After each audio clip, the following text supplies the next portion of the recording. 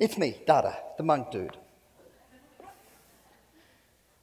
Today I'm going to talk about the revolution of love and why I became a spiritual activist. Who amongst you, at some point in your lives, was a child? You remember what you wanted to be when you grew up? If anybody had told me that I'd grow up and become a monk, I would have thought they'd lost their last marble. When I was 10 years old, I wanted to be a wizard. I wanted to be wise and strong and kind, like Gandalf. So you can imagine my excitement when my older brother, Christian, revealed to me that he was already a wizard. This seemed like a golden opportunity for my future career, so I applied to be his apprentice. "You cannot be a wizard like me," he said, "for you are afraid of the dark." And it was true. I was terrified of the dark. He said, "If you want to become my disciple, you have to undergo a terrible test.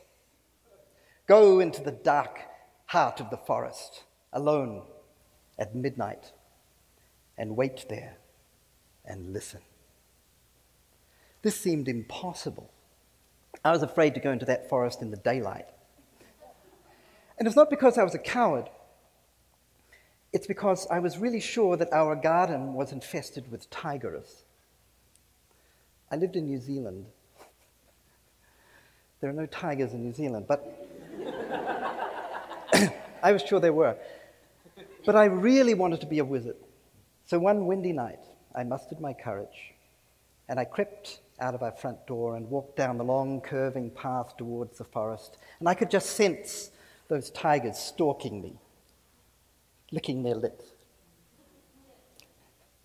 ready to pounce if I should falter.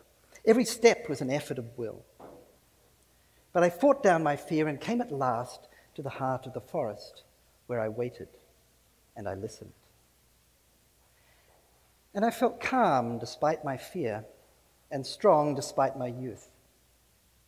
And a great joy welled up in me, for I was to become a wizard. As the years passed, my interests shifted.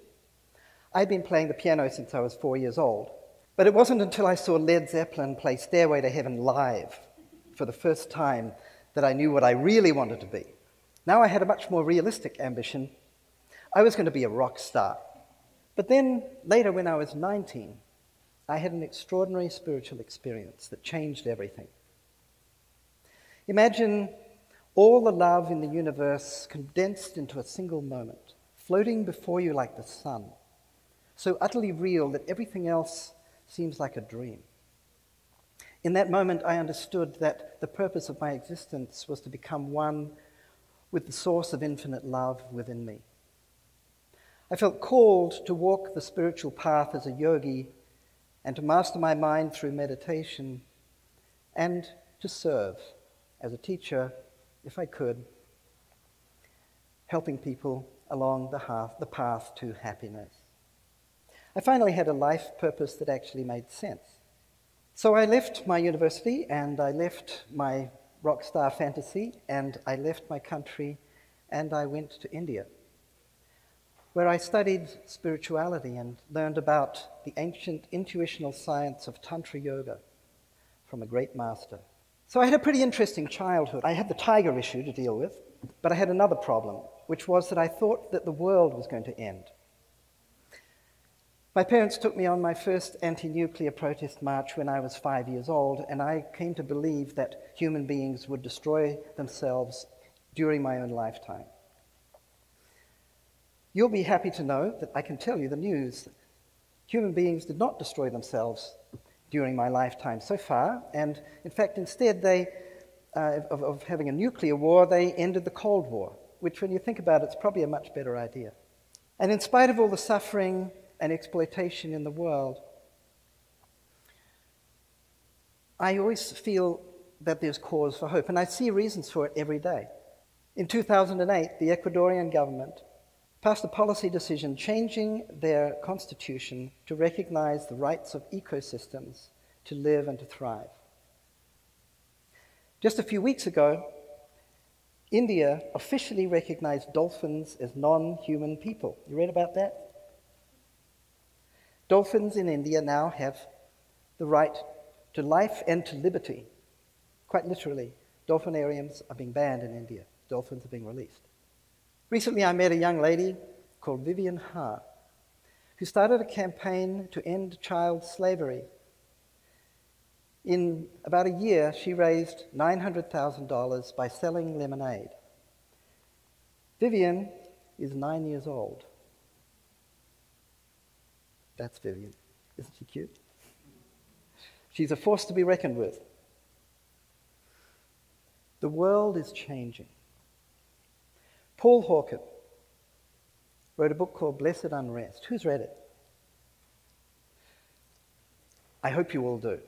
It's an incredible book. He describes the more than 1 million organizations around the world that are dedicated to social justice and environmental sustainability.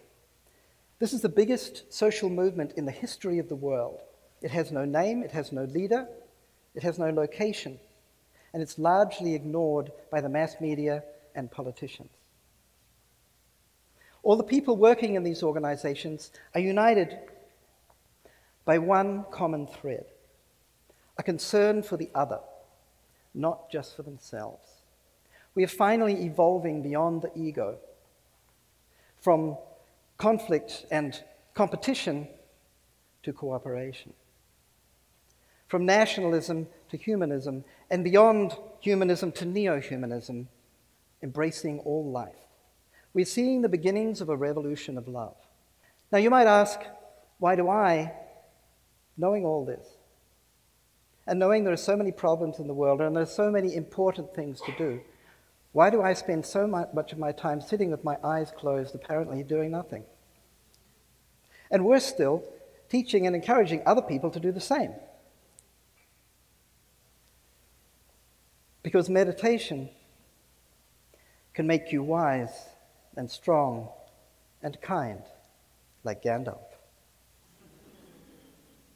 Because meditation can make you confident and creative, like a rock star.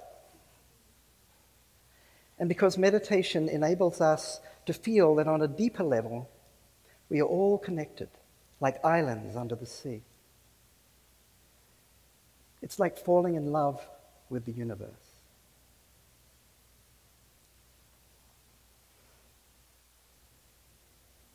And anyway, Yoda meditates, and it doesn't get cooler than that.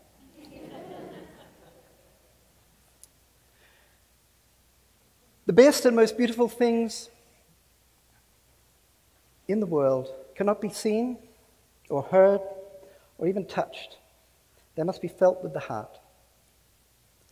So said Helen Keller, who could not see or hear, but whose inner vision was 2020. We hold within our hearts the greatest treasure in all the world, the source of all the love we have ever felt and will ever feel. So why don't we feel it all the time? It's so frustrating, it feels like a design defect. It's like we've got this treasure in a chest, and the chest is locked. We have a key, but the key's locked inside the chest as well. I have some good news for you. When I was in India, my spiritual master gave me a spare key, and I'm going to share it with you. Wizards use magic words. Yogis use mantras. My magic key is a universal mantra, a phrase in Sanskrit that can open your heart. It's pronounced Baba Nam Kevalam. You want to repeat that after me? Baba Nam Kevalam. Let's do it again. Baba Nam Kevalam. Perfect. So I want you to sit. We're going to do a very short chant and meditation. So I want you to sit straight. Just close your eyes. And as I sing, just pick up the tune and join me, and then I'll guide you through a simple meditation.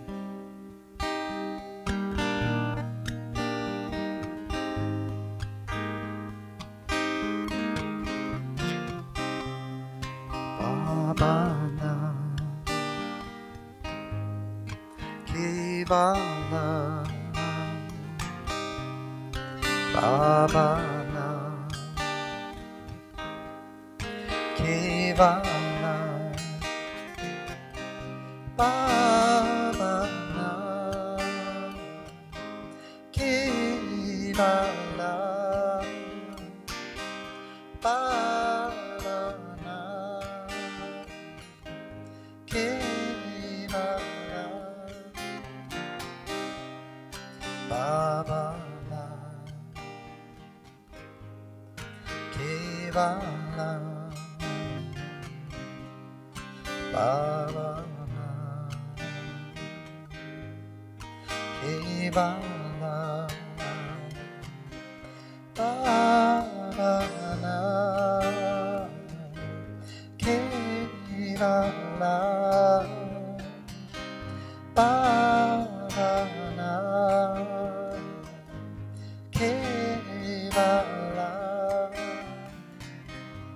Babana,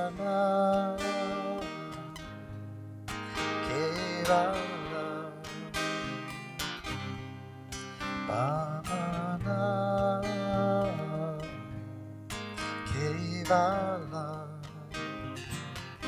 Babana,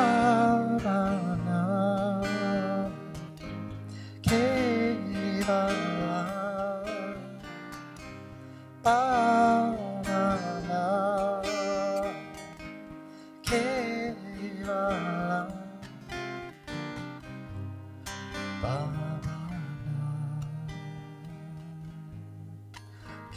Kivana, Babana, Kivana, Babana, Kivana, Babana, Kivana. Now just keep your eyes closed and let the mantra with the music continue in your mind as though you were hearing it. Let the voice of your memory continue running by itself. So you're listening to this voice coming from within your mind. And then feel it's coming from a deeper place, from your inner self, as though the most beautiful part of you was singing to you. And it's a love song, reminding you that at the center of your being is a place of limitless love. You're touching the consciousness that connects all of us. Just let the mantra and the music continue in your mind and draw you into that place. And we'll just meditate silently like that for a minute.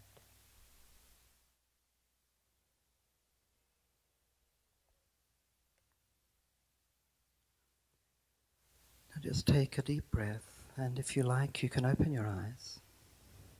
And a revolution wouldn't be much fun without music, so I've written a song for us all called The Revolution of Love.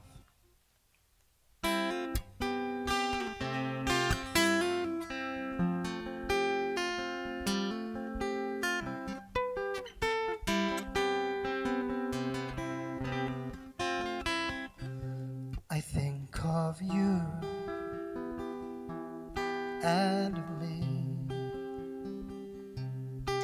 and the lands around us and the seas and the animals and the trees, and all the spirits yearning to be free. Let us begin a revolution of love. We've never needed it more. What are we waiting for? A love revolution.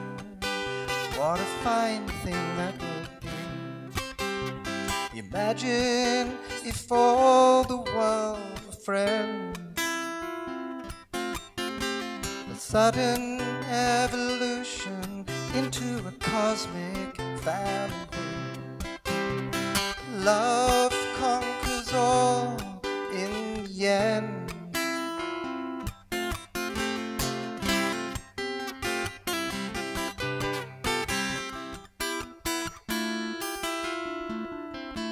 And in our hearts we hold the key. I know it's true. Now I see that the lands around us and the seas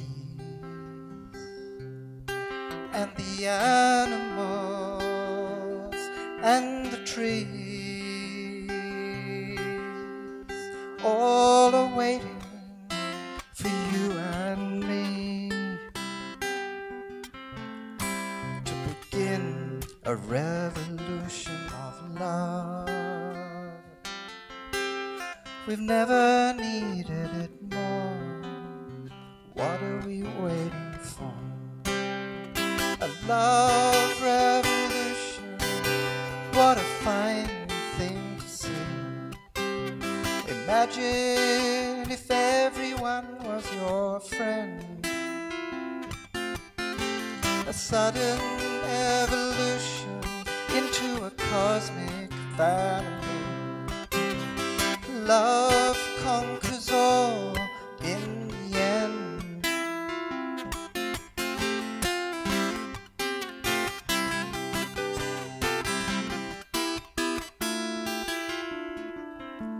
Then all our dreams will come to be, for love will always set us